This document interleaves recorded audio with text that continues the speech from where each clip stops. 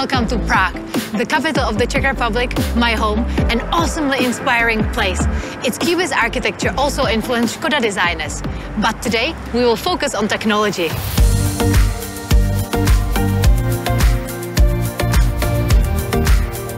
Hybrid drive Octavia iV has the pure electric range of up to 60 kilometers.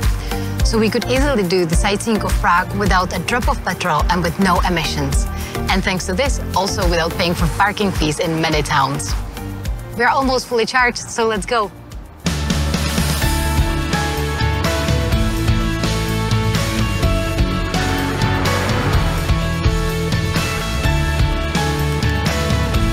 We are on one of the highest hills in the Prague center.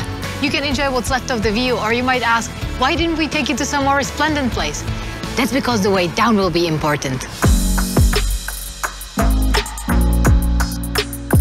Before we set out back to the river, I'll show you one interesting feature about this Octavia iV. As you know, there is the common mode when both engines work automatically, but there is another option.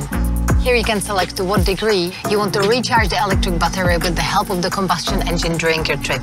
So you can save the energy for later when you don't want to use your fuel, as is my case right now. Not only we won't use any petrol on the way down, but we will let Octavia iV produce electricity by means of regeneration. Octavia iV has not just one, but 3 regeneration modes. The high mode, where even without braking, you will feel the braking effect when you release the accelerator pedal. That's when the maximum energy flows into the battery.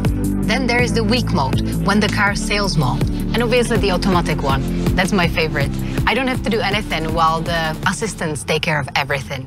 I like those assistants. The brake assist, lane assist, front assist, group protect assist, predictive efficiency assist, cruise control assist, travel assist, trailer assist, driver alert, smart light assist, weather assist, and a parking assistant. We have recharged the car. Now I'll go for a walk to recharge my batteries.